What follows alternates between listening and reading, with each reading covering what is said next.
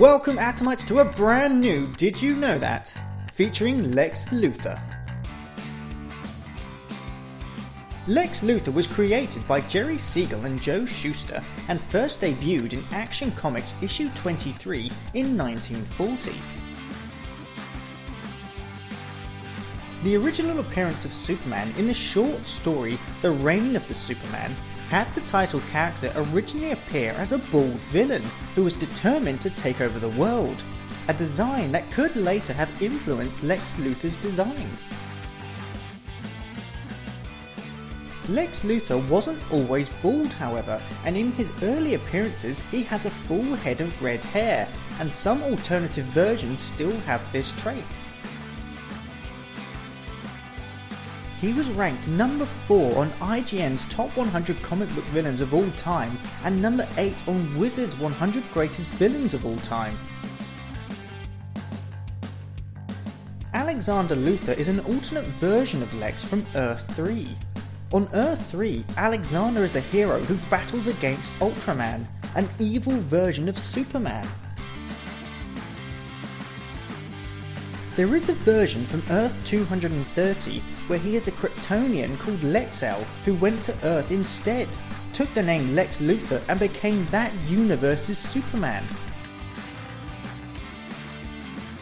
Lex firmly believes in the mantra, the ends justify the means, so while he is committing illegal acts, he is doing it for the greater good of humankind. By carefully manipulating the public, Lex managed to convince them that he would be the perfect presidential candidate. It worked and he became President Luthor. Luthor's IQ is so high it is classed as a superpower. Originally, he was depicted as a mad scientist, but the modern version is a business tycoon and an inventor. He has been portrayed by 8 different actors on TV and movie adaptations and numerous voice actors in animations. Lex believes that no being alive can rival his own intelligence, except one: Brainiac. Lex utilizes a suit of armor called the War Suit that allows him to take on Superman.